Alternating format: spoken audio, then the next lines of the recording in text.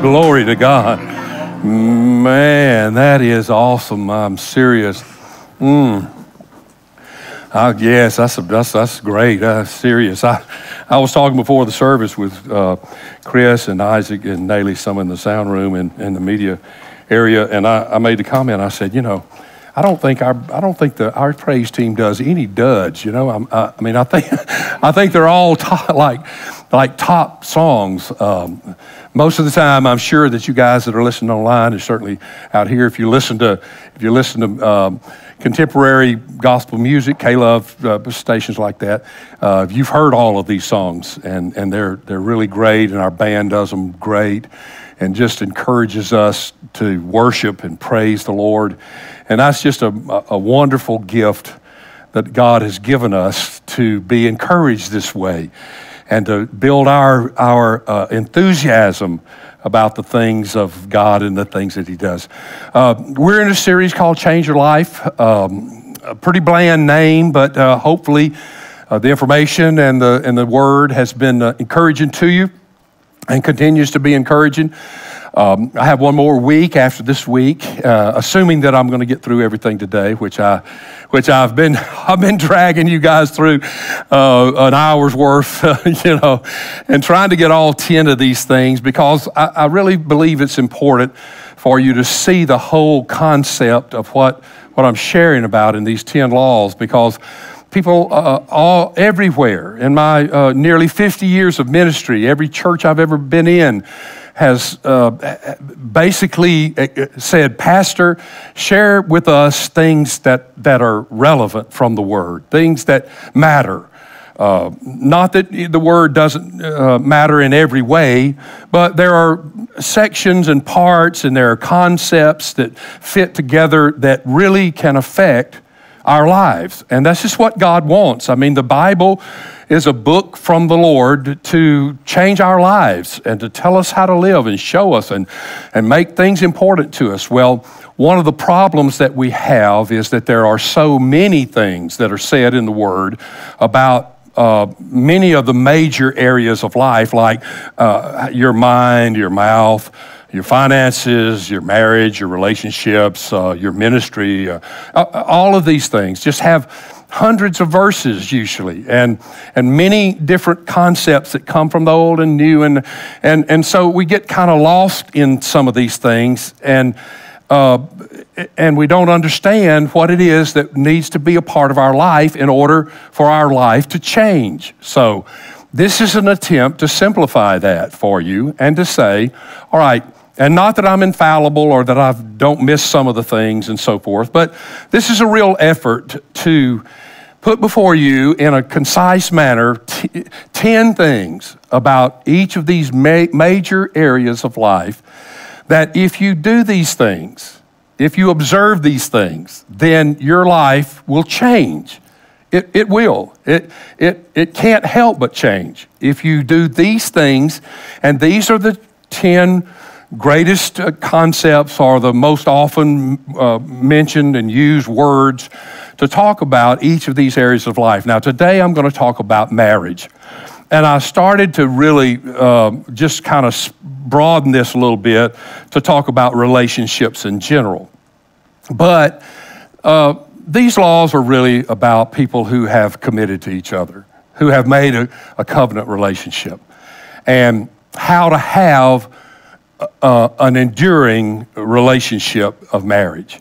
And no matter how old you are or how long you've been married, whether you're someone planning to be married, you're newlyweds, or you're further on down the line, these are the things that matter in your marriage. Now, in this, not that I'm an expert, I don't know if there are any marriage experts, but I have been married for 44 years, Pastor Tanya and I.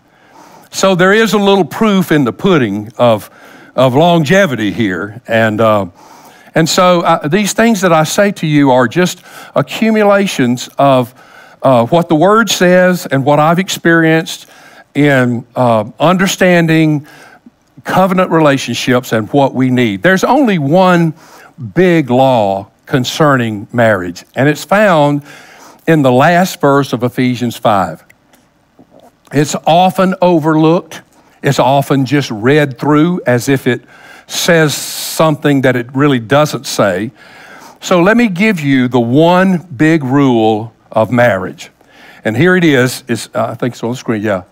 Ephesians 5, verse 33. This comes at the end of the discussion about husbands, submit yourselves to your own husband as unto the Lord. Husbands, love your wives. This is the accumulative verse at the end of that chapter, verse 33. Nevertheless, let each one of you in particular so love his own wife as himself, and let the wife see that she respects her husband.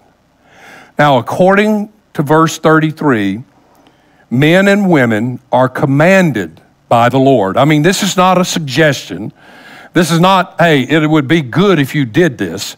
This is a command. Let each one of you do this now, because this is what your mate needs. And he says that there are two separate psychological and emotional benefits that we provide for each other, and husbands are commanded to supply love for their wife, and wives are instructed to respect their husband. Another word, the old King James word, was reverence your husband, admire your husband. I mean, these are concepts of a respectful heart toward one who has been called to be the head of this union. And so this is not just simply a matter of semantics, as if these two words mean the same thing. They don't mean the same thing. And many times the reasons that marriages fail or even are not happy and complete is because we don't understand that we need different things. We don't need the same thing from each other. And God tells us what it is that we need. The needs, look, we need what we need. I'm not talking about wants, but we have needs. Men have certain psychological and emotional needs. Women have psychological and emotional needs. And according to Ephesians 5:33, they're not the same. And so the reason God has called us together is so that we can supply for each other that thing that we cannot supply for ourselves. So how do you do this? And here's where the 10 laws come in. I have 5 laws for husbands about what you can do to show your wife every day for her to be secure in the fact that you love her, that she marches at the head of your parade, that nothing is more valuable to you than her.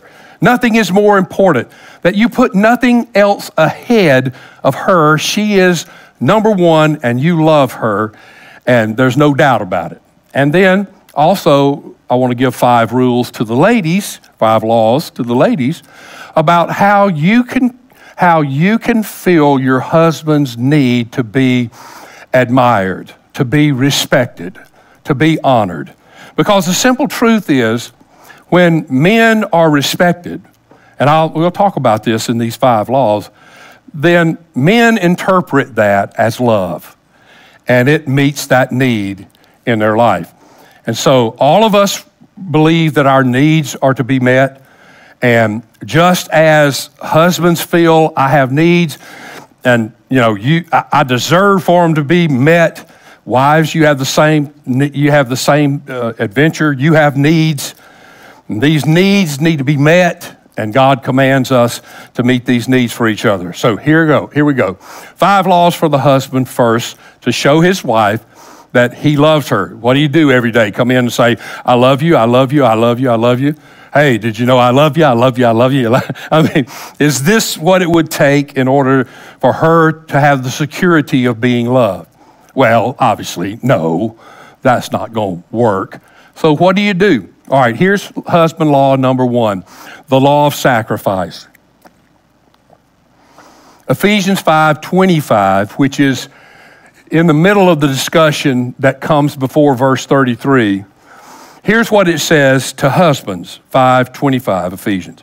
Husbands, love your wives, just as Christ also loved the church and gave himself for her. Now, this is what Jesus died on the cross for. Jesus died on the cross for his bride, the church, of which we are all part of his bride. And he gave himself on the cross so that he could purchase his bride. And so wives need to know that husbands will die for them as quickly as they would draw their next breath. They have to be secure in the fact that you would lay down your life if it took it, if it was necessary, in order to protect and take care and love your wife. Now, this is the same oath, basically, that soldiers take in protecting the homeland. This is the same kind of thought that firefighters and police officers and caretakers go through, that say, basically, look, I am going to take on the responsibility that if anything threatens you, if it takes my life, I'll lay my life down. Now, God has called husbands to be three things in their home. Throughout the Word, these three things just continually are presented that husbands are to be. We are to be the protectors of our home, we are to be the providers for our home, and we are to be the priest for our home. Now, I don't want to get too technical and go long-winded on this any more than I normally do, but anything that comes against the home, psychological, spiritual, emotional, any threat that might come against the home, I am to protect my home. That is my job. I am to know what it is, the danger of it, and I'm to see it coming, and I am to move against it. I am to provide for my home. Not that my wife can't work, not that we can't have two salaries, but I am responsible for providing for my family, and that I do everything possible in order to make a better life for my family.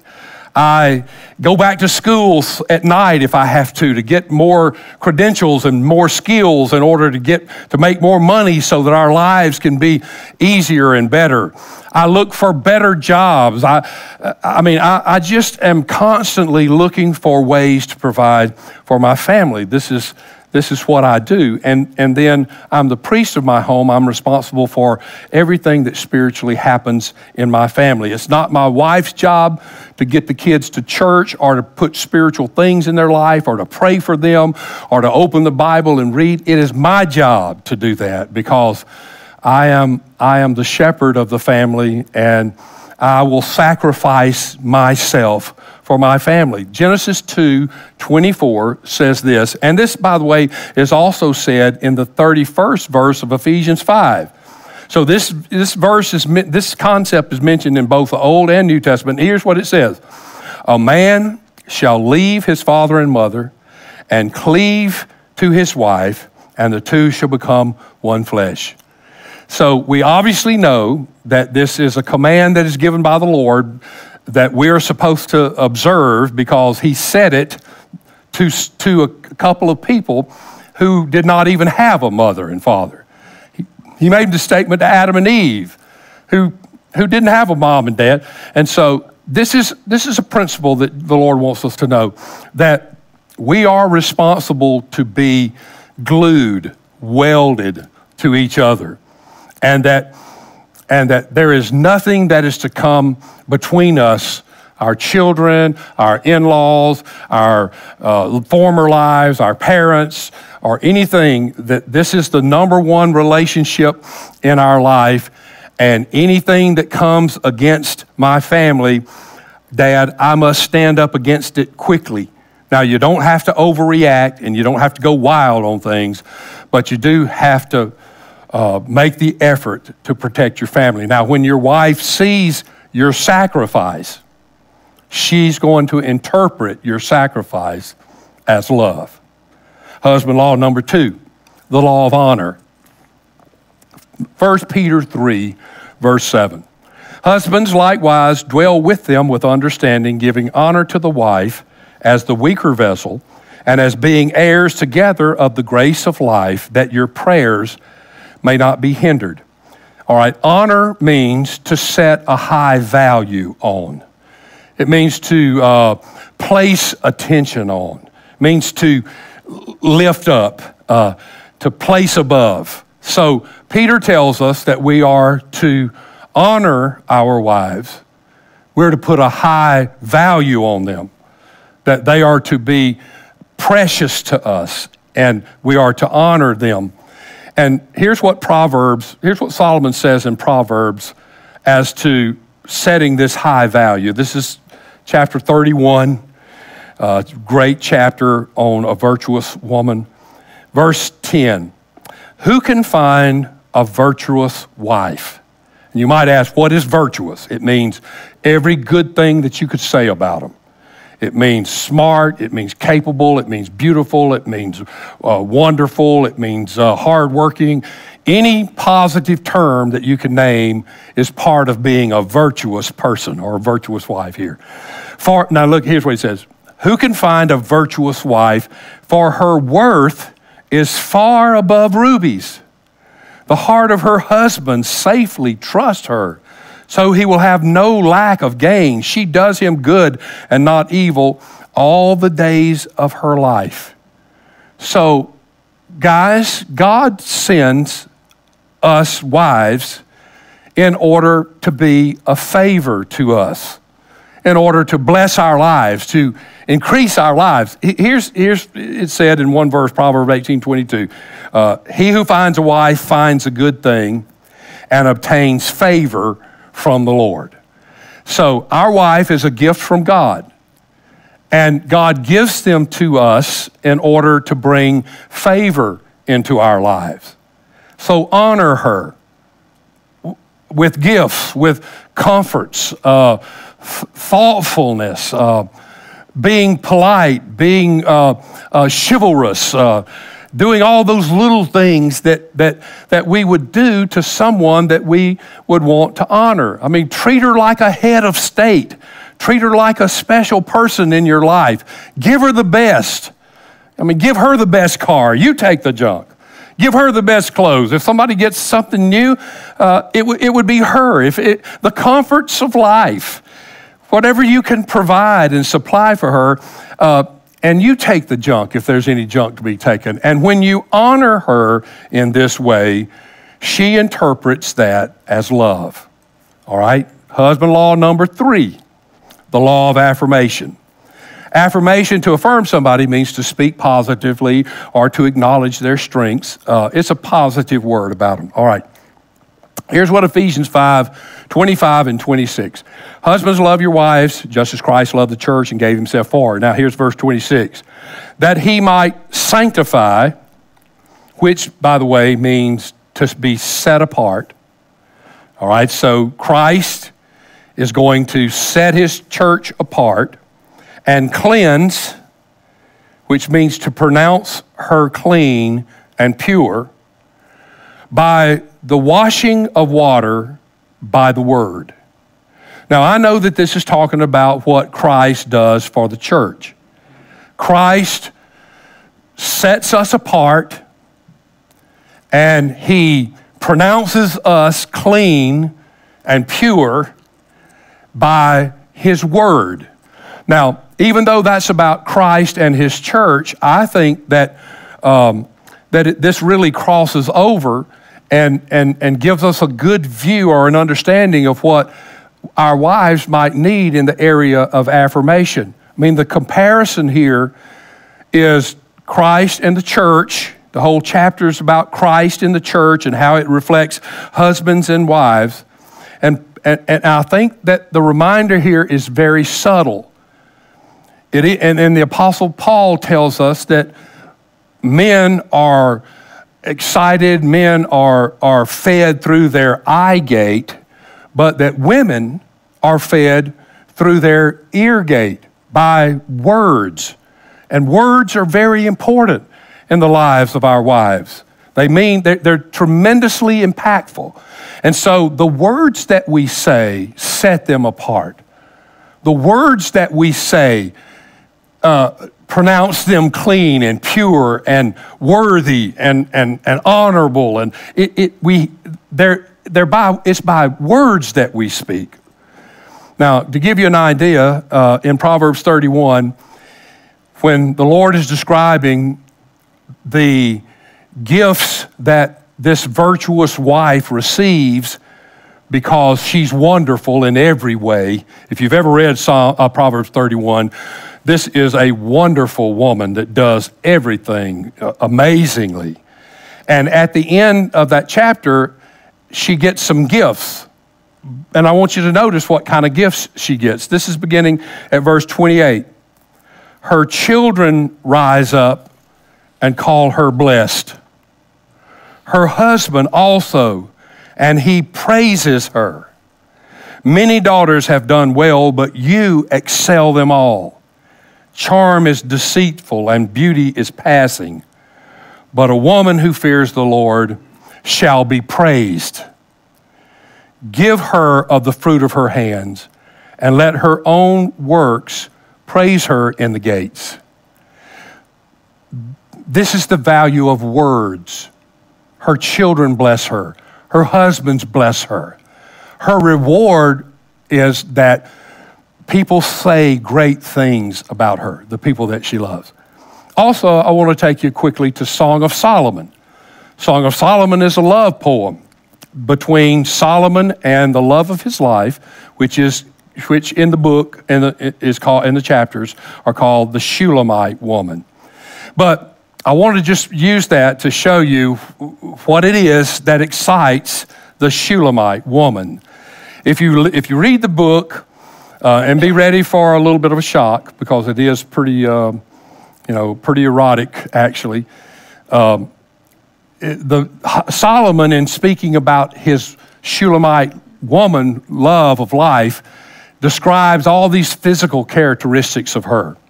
But this is what she says excites her about him. This is in Song of Solomon 5, verse 2. I sleep, but my heart is awake. It is the voice of my beloved. He knocks, saying, open for me, my sister, my love, my dove, my perfect one, for my head is covered with dew and my locks drop with the drops of the night. It's his voice that excites her. It is the voice of my beloved one that moves her in life. So if you want to keep the honey in the honeymoon, you're going to have to talk to her. And talking is very important. And you're going to have to compliment her worth. You're going to have to praise her value, her beauty, her feelings, her wisdom, her excellence. You have to say these things.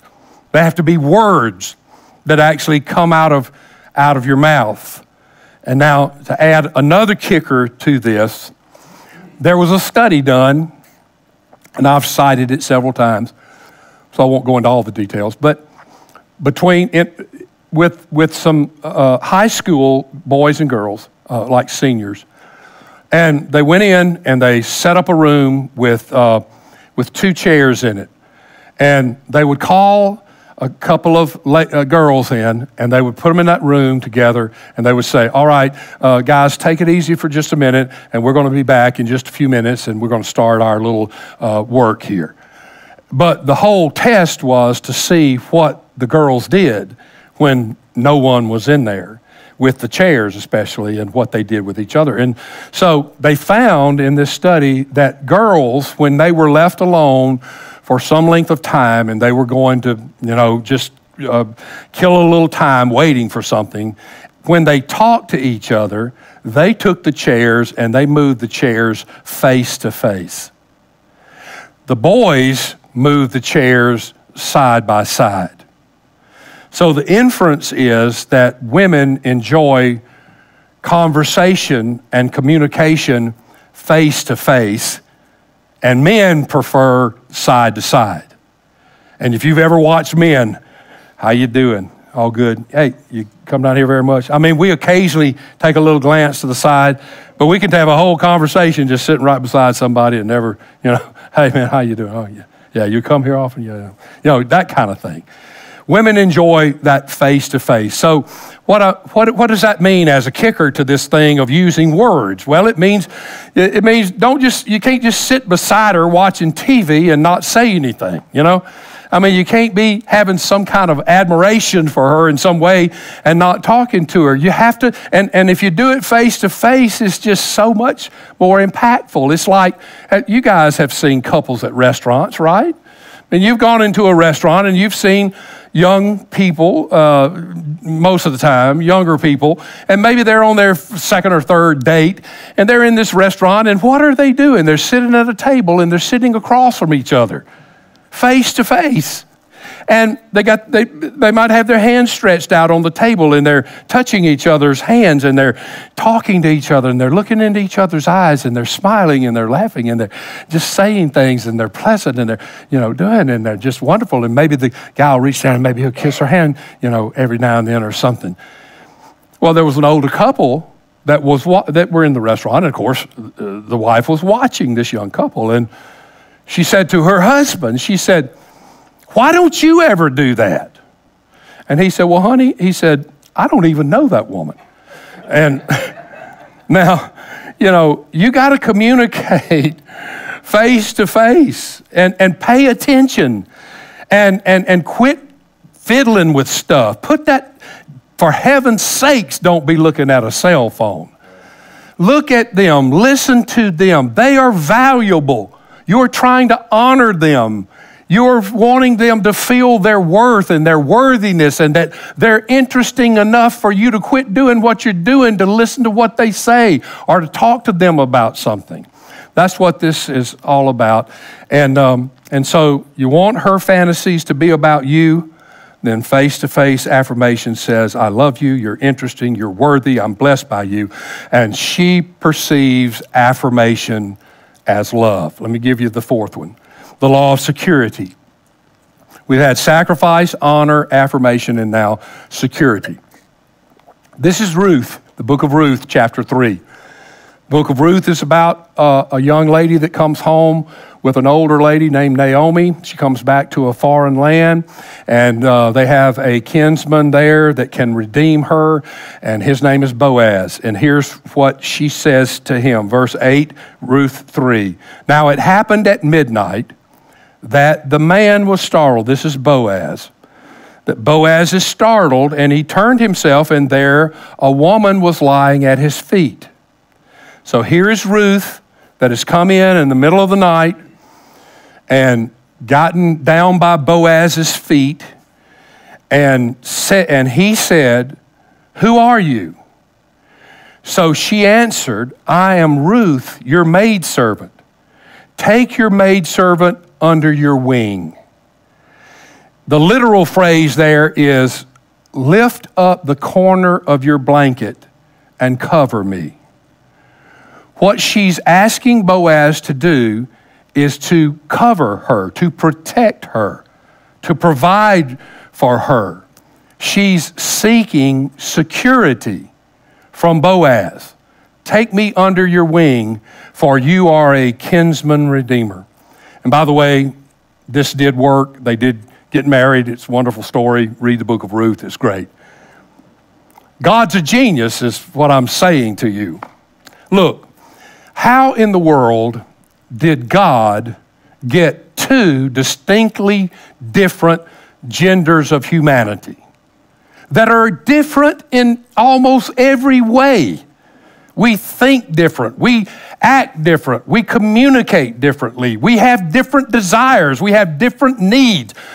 How in the world could God make sure that we would get together so that the earth could be repopulated and that the whole plan wouldn't fail because we couldn't stand to be with each other? Well, God's a genius, and I say that with great respect, Lord. You know that. What he did is he built women with just a tinge And I know that there might be some that would argue about this. I don't care how successful you are. I don't care how smart you are, powerful you are. You were built, if you're a woman, you were built with just a tinge of insecurity. Men, however, no matter how we are, where we could be in the slow class or we could be way down at the bottom of the line, but regardless of that, men have been built with a little bit, a tinge of confidence in them. And so the insecurity of women see the confidence of men, and it's like a magnet, boom, and attraction, presto, attraction is made. And so the law of security is that women seek security in life, and if you will provide security, this will say to her that you love her.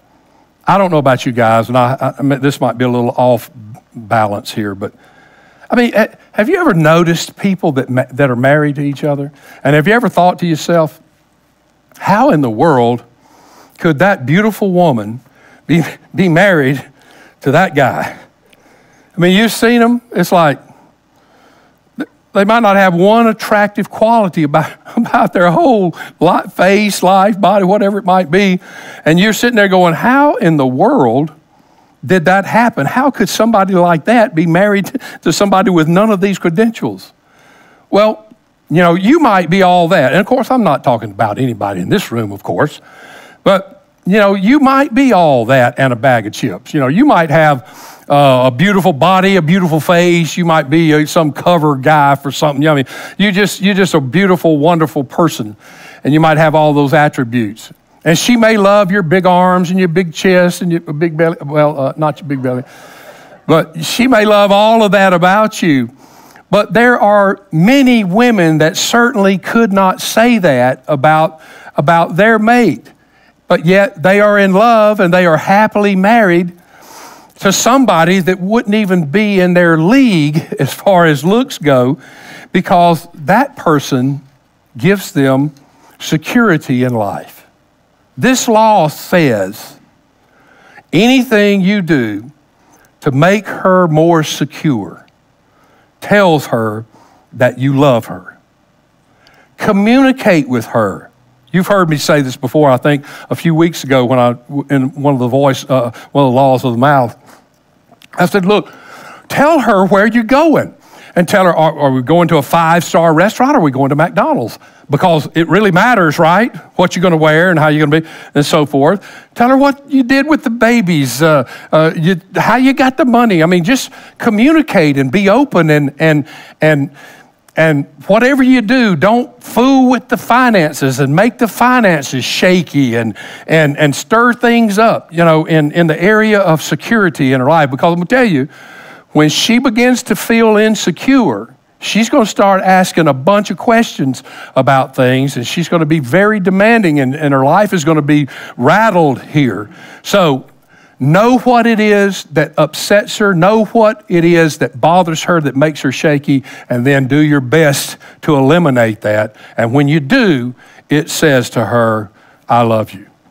All right, 5th law. 5th law is the law of excitement. I'm going to hit it real quick. Add a little hot sauce. I think you can understand this. The law of excitement.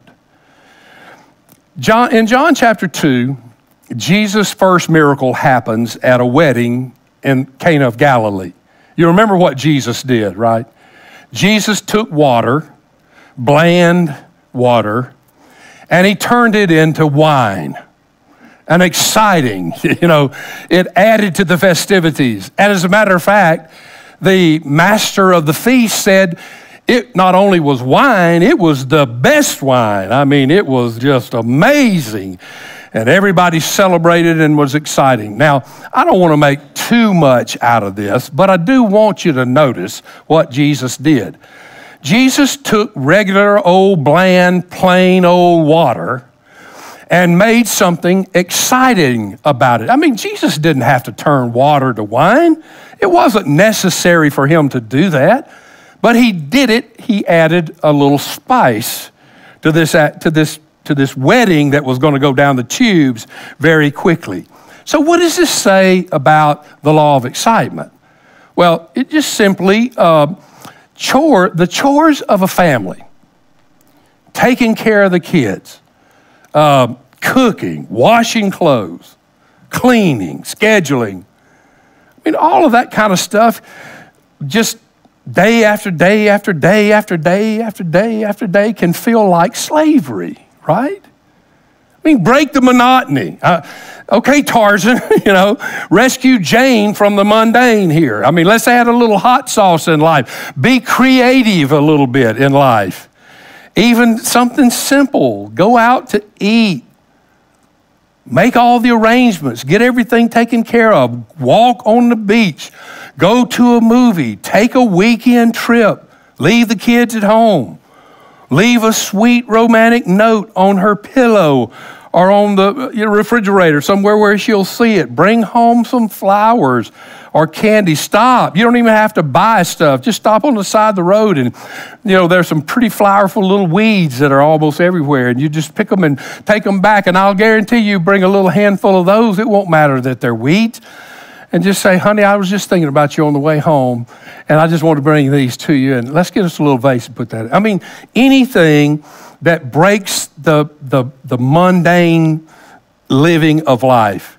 When you do that, your wife perceives that as love. When the husband goes out of his way to sprinkle a little hot sauce on things, have a little bit of the element of surprise, to add a little excitement to what can be a mundane life if you let it be, the wife says, he loves me.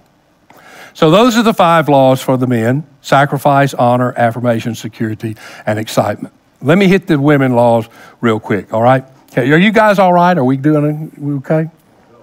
We need to quit? Okay, let me get them. I'm going to hit them real quick. All right. Wife law number 1, the law of the shepherd. The law of the shepherd. I'm going to read a few verses out of John 10 quickly. Most assuredly, I say to you, this is Jesus speaking, he who does not enter the sheepfold by the door, but climbs up some other way, the same is a thief and a robber. But he who enters by the door is the shepherd of the sheep.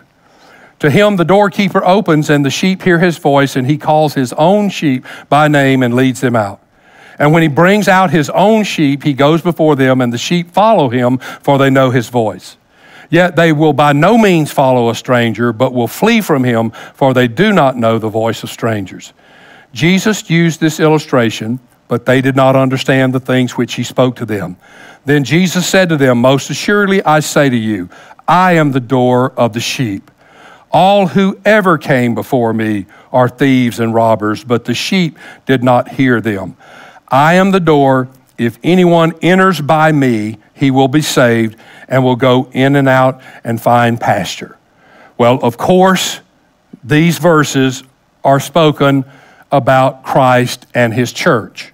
But remember, Ephesians 5 has already linked the two together by talking about husbands loving your wife as Christ loved the church. So I think that this passage is really comparable to tell us that shepherds are protectors of the sheep. The original word for husband is the word husbandman, which is an agricultural identity. And we've just over the years shortened it to husband.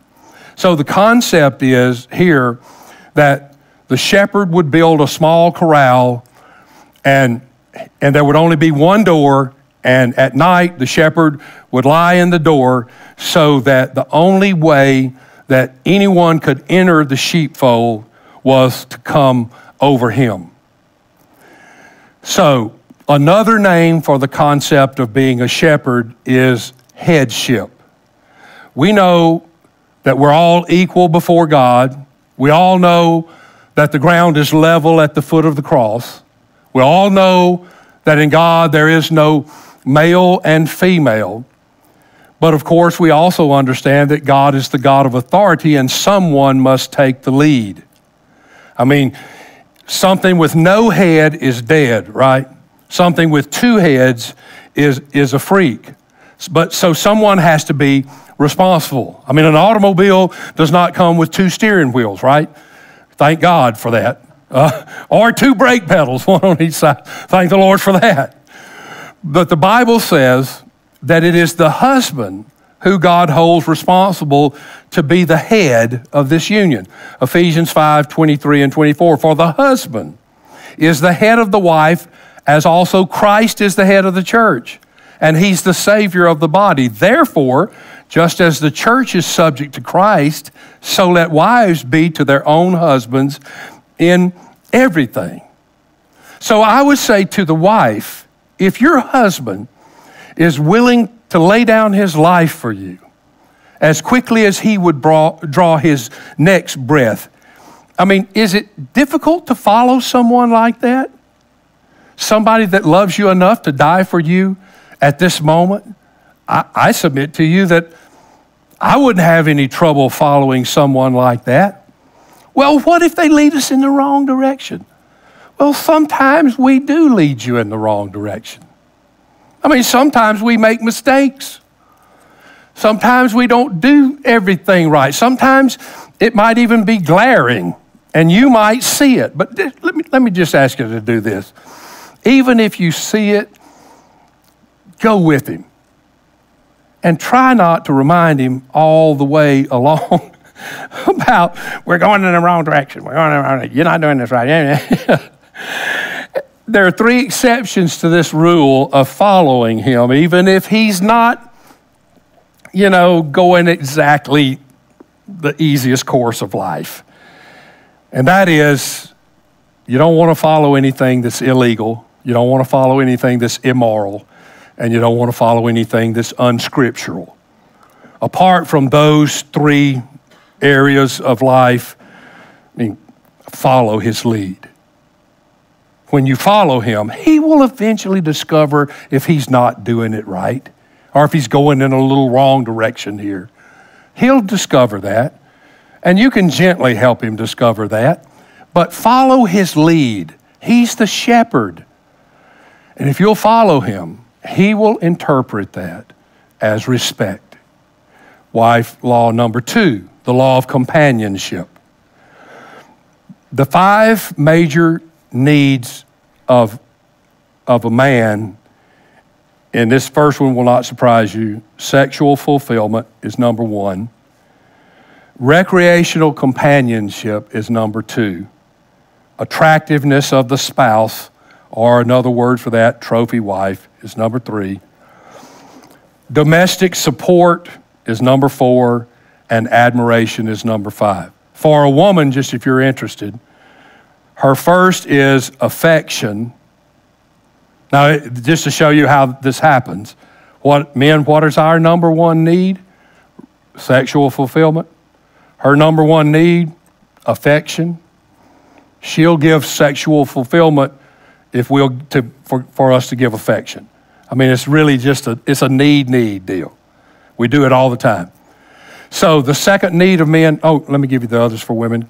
Second one, affection's number 1, conversation number 2, honesty and openness number 3, financial support number 4, and family commitment is number 5. Those are the top 5 needs that women have. So here we are with wife law number 2, men need companionship. This is what baseball teams are about, or bowling clubs, or some group at the VA or whatever it might be. This is what men are seeking when they're doing those kind of things, is companionship. Malachi 2, verse 14. Malachi 2:14.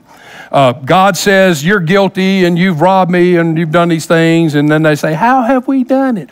And they do this about 6 or 7 things. This is one of those things. Verse 14, Malachi 2. Yet you say, for what reason? Because the Lord has been witness between you and the wife of your youth, whom you have dealt treacherously, yet she is your companion and your wife by covenant. So this is talking about divorce and how people are crazy about it. But God, the thing I want you to see is that God says that she is your companion. companion means a compatriot. It means an associate. It means somebody that stands by your side. Now remember, I told you in the study that men communicated side by side, whereas women communicated face to face. Now ladies, I know this is going to sound weird, but men like to do stuff that doesn't take a lot of conversation. We like to be quiet in things. An example, James Dobson. How many of you have ever heard of James Dobson? Focus on the Family. Great guy, great teacher. He wrote a book called Love and Respect. And in this book, he had the story of a husband and a wife that went deer hunting. And he said, 4 hours they sat in a deer stand and didn't say a word. I'm sure that the wife was thinking of thousands of things that she could be doing.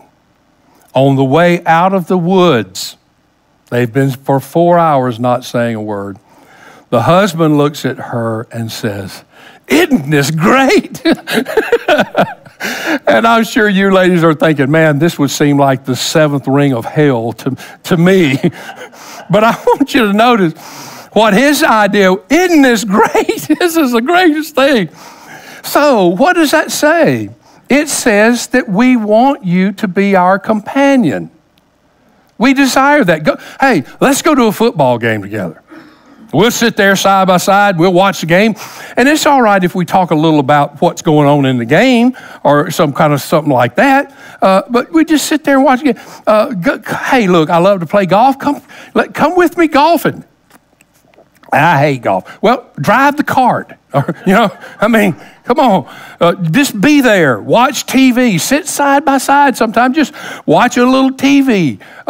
Listen to some music together. I'm telling you, if your man likes music, nothing is more enjoyable to him than to have somebody that will enjoy music with him. He say, listen to this, listen. And, he can be the disc jockey and he starts playing these songs. Man, I do this all the time. I play those old 70s and stuff and 60s, and I say, listen to this, you remember this? And I know Tanya's got to be bored out of her mind about this, but she acts like she's, with me on this kind of stuff, And this is just very enjoyable to me. And this is recreational companionship. And I know I don't have to say this, but do not be on that blooming cell phone. Do not be sitting there watching TV and he's watching, he's going, hey, and he sees you and you over here with this mess. That right there is going to be the death of everything. Get rid of that thing. Throw it in the garbage can somewhere. Put it in your bedroom. Don't make it where you can hear a ding, ding. Oh, I got a text message. Man, that's killing more things than anything you can imagine. I'm serious. All right, wife law number 3. The law of silence. I know, guys, you are wanting to look at your wife right now, but don't do it. Resist the urge to do that and just look straight ahead. Look at me, all right? Let me do the talking, because what I'm talking about here is a specific type of silence, all right? And you'll see it in just a second. When talking about this specific type of silence, Peter says in 1 Peter 3, verse 1, wives, likewise, be submissive to your own husbands, that even if some do not obey the word, they, without a word, may be won by the conduct of their wife. What the law of silence says is, when you sense, ladies, when you sense disrespect rising up inside of you over something that he's done or something that he didn't do, fight that feeling. Resist the feeling to be disrespectful and to blast him in a disrespectful way when something happens and it's obvious that he's made a mistake or he didn't do something he should. And that disrespect is just, fight it. Fight that feeling. Because we men will give you many reasons to disrespect us. There are lots of things that we do and things that we don't do that will give you an opportunity to be disrespectful to us about our efforts. I mean, sometimes we're actually trying to help, and we just stumble into something that happens, and we were really trying to help. I've told you about this before. When Tanya and I were first married, for the first 2 years, we both worked, went to school, and we had a busy, and we were part-time at church with music and youth, so we had like 2.5 jobs, and every day was really busy. And so I worked near our trailer. We had a trailer, and so I would try to come home at lunch and put some clothes on to wash or dry. And of course, my whites always got dingy. My colors faded. And when I tried to dry stuff, I didn't always get it right. And I've told you about the sweater that Tanya had, and I dried it. And she came in and I said, I got good news and bad news. The good news is, well, let me give you the bad. The bad news is I shrunk the sweater. The good news is that if we have a daughter, she'll already have some wardrobe here. And of course, that could have been a major time where Tanya could have blasted me and obliterated me. Why did you do that? Don't be, she could have lambasted me about it. And I would have deserved it, although I was really trying to help. But don't do that. I mean, our hearts are in the right place. We just have so many opportunities. And I mean, look, if you jump on us in front of other people or in front of the children or in front of any other family member, man, don't do that. That is a kiss of death right there. And don't talk about him with other women or even men where he can overhear what you're saying. Like, you know that people can hear through walls, right? And that you're out on the porch and somebody inside can hear what you're saying. And don't let him overhear you say something like, well, I wish my husband was like yours because he can do anything. And my husband's such a klutz, man. He hurts himself every time he tries to do something. No. It might be a little funny to you, but it ain't funny to him. And it's disrespectful, and it cuts very deep. And so be careful. The law of silence. I mean, what that does when you do that is it opens a crack for someone else to convince him that he's wonderful. And I know you might not believe this, but no matter how awkward or unskilled your man may be, there's another sister out there who wishes she had him. So don't open that crack so that the devil can introduce something else in. This is respect, so the law of silence. Here's number 4 quickly, the law of beauty. The law of beauty, 1 Peter 3, verses 3 and 4 says, do not let your adornment be merely outward, arranging the hair, wearing gold, or putting on fine apparel. Rather, let it be the hidden person of the heart with the incorruptible beauty of a gentle and quiet spirit, which is very precious in the sight of God. So, although we all agree that it is inner beauty that is most important, outer beauty does matter some. This verse says, don't let your adornment be merely.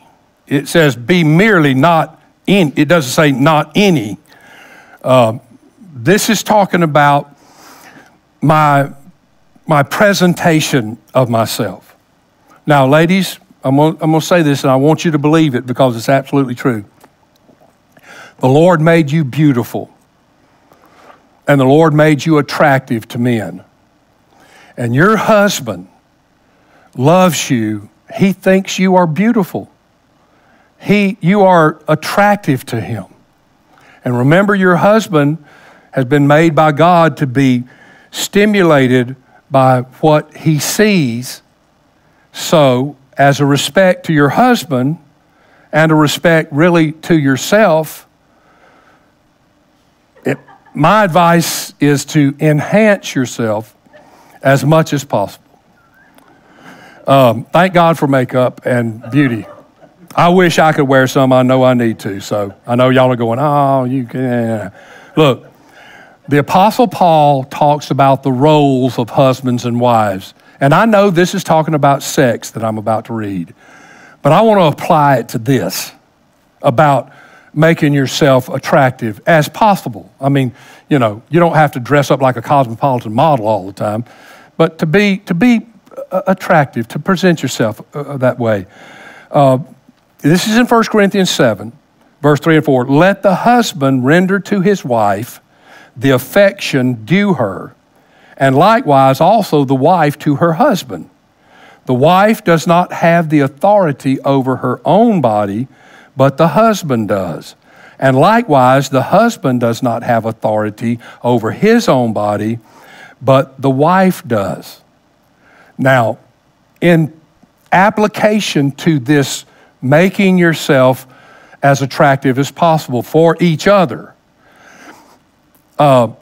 just like the scripture says here that each of us, we can't fulfill everything that we need for ourselves.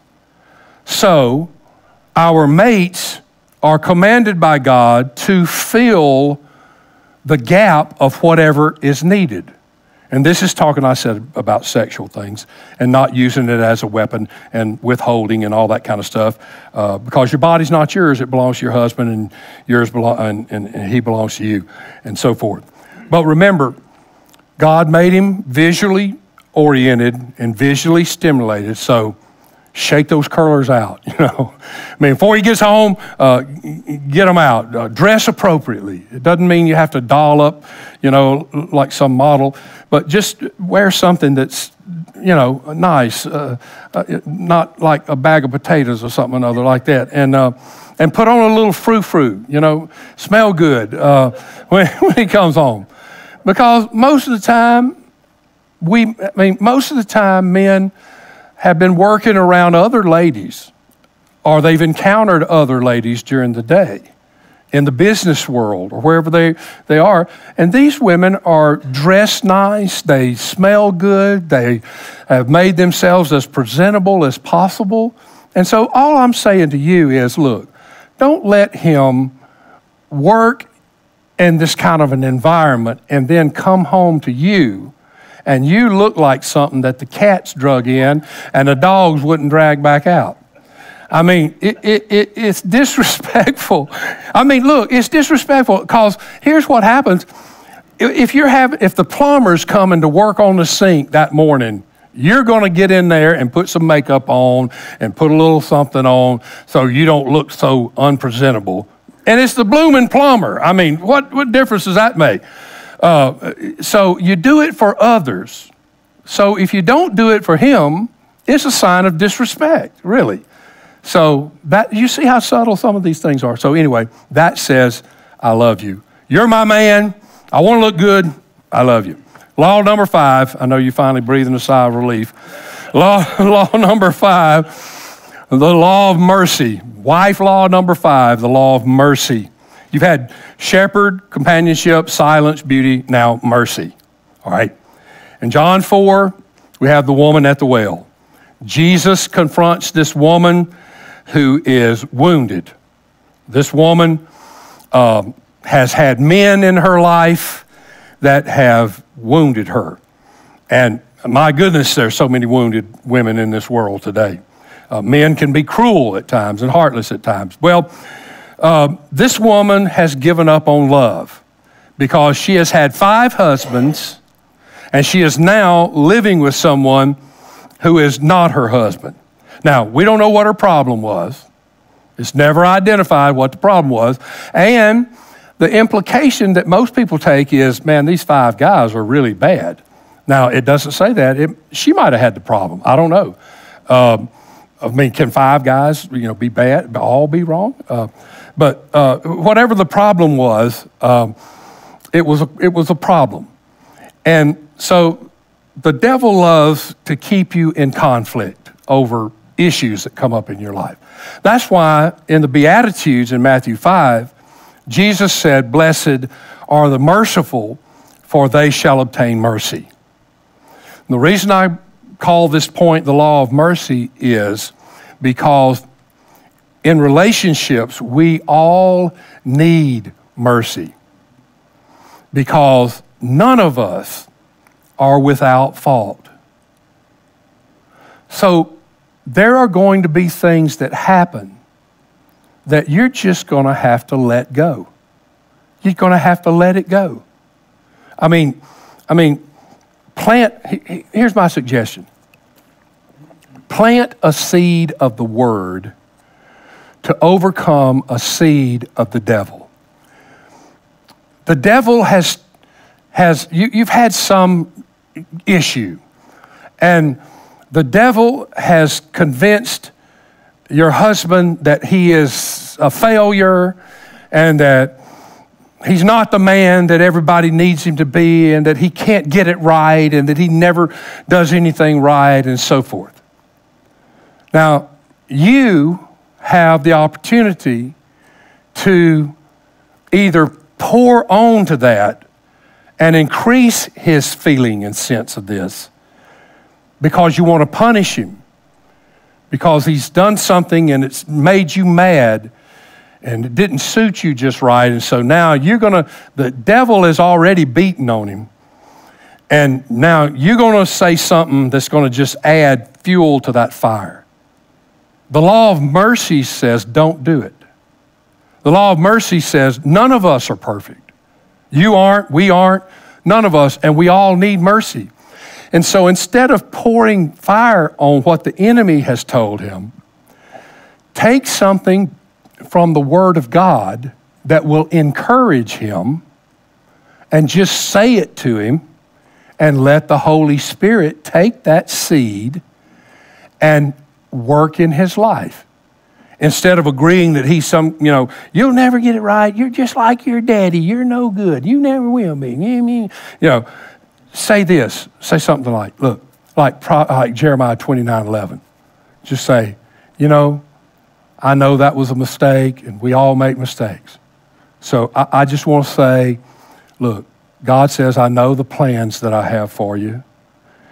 Plans to prosper you and not to harm you. Plans to give you future and a hope. So it's going to be all right. God's going to do that. And then let the Holy Spirit take that and use that positive word from God to overcome that assault from the enemy. I mean, hon, I know, look, this is a bad thing, but I don't want us to let this little small thing stand in the way of the great things that God's going to do in our lives. I'm with you. I love you. Hey, God's going to bless our lives. It'll be all right. The law of mercy. Don't beat it in, to him. I mean, work it out. Help God work it out. I love what Billy Graham's wife said about Billy Graham. She said, "It's not my job to straighten Billy out. It's my job to love him and to be a helpmate to him. It's God's job to straighten him out." And if we can remember that with both sides of any issue, God didn't call us to straighten each other out. God called us to love each other and be a helpmate and let him do the straightening out, because he will. He'll do it. If you'll get out of the way, he'll do the job. So anyway, there are your laws of marriage. If you obey those kind of things, you got a good chance. If you don't, see you in divorce court, kind of like, or unhappy land. All right, let's bow our heads, please.